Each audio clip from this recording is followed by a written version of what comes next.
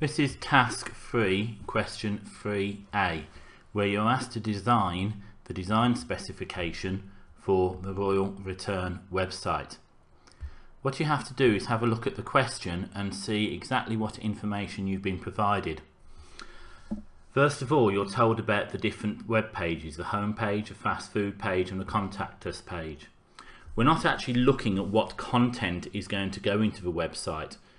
What you're really looking at is what is the overall website going to be like, so that you can create a design specification that will be appropriate for every page rather than a separate one for each individual page. So this is what we're looking at here. All pages will include at the top the name of the shopping centre.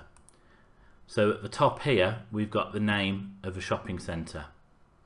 Navigation links to all pages below the name of the shopping centre. So here is where we're going to have our navigation links. You'll notice I've called them buttons because it refers here to buttons and here to buttons as well. It says that all pages will include a top area for the name of the shopping centre and the current web page that is 50 pixels high.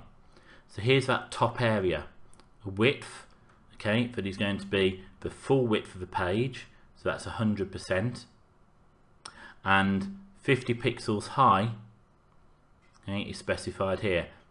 Now it doesn't have to be the whole width, okay, but right, I've chosen 100% there because it makes sense.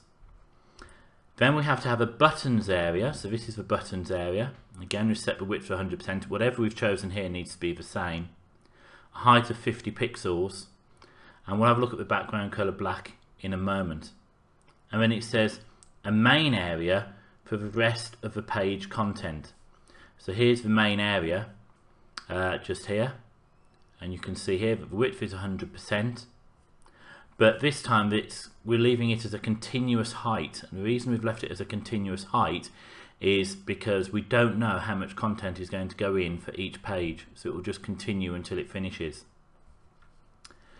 It says here all pages should use the whole width, so that is why we've chosen 100%, because when we get onto this bit it says all pages should use the whole width of the browser.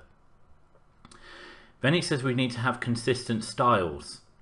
So we've got web page titles, subtitles, body text and buttons. So our web page titles are what go up here. Titles will be in our content area along with the main body text, and then we'll need styles for the buttons as well. So we're going to say that our web page titles are going to be a serif font, white, 24 pixels and bold. Now, having chosen that serif font, it's probably sensible to keep using the serif font for all the other types of style.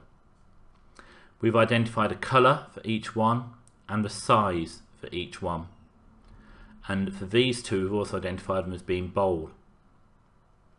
Now for buttons, I've specified that those to be white. Right, there's nothing that we've been told what we've got to do. I've made these choices myself, and I'll continue to use the normal body text on those buttons. So that is what you sort of thing that you need to create for the design specification. Make sure that when you've completed it, that you check every part on here and you make sure that you have included all of the things that are asked for on here in your design specification.